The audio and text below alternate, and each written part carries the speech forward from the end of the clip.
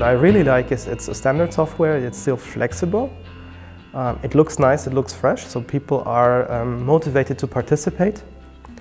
And what I also really like is Bonn and Ludwigshafen are just 2 or 3 hours away, so we have a direct contact to the team.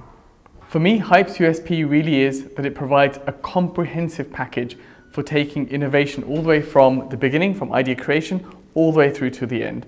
And it has all the steps included in between, in a lot of detail, and sometimes it's difficult for us to actually use everything because there's so much there. But it's so good that it's all in one place for us. Hype was a mention from Forrester as being one of the leading corporations, and we are working with Hype since 7 years.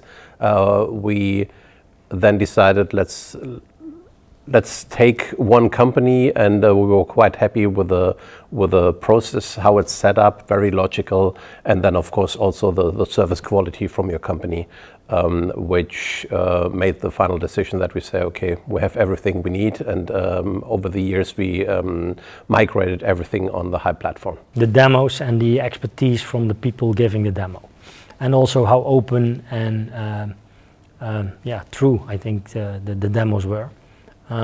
Plus all of it in one system. We have looked at, well, I will not give the names, but it were often components or parts of a product, and then you had to work in components instead of in one platform. Hype stands out over its competitors based on knowing that it's not a software solution. It's a more comprehensive approach to innovation, and there's a whole team, there's a consulting team, everyone cares about more than just the technicalities of the software, about how you're reaching your communities, your audiences, everyone's got the same problems, how we're finding solutions to those problems, and it's more than just buying software, it's getting some professional help on ideation and innovation.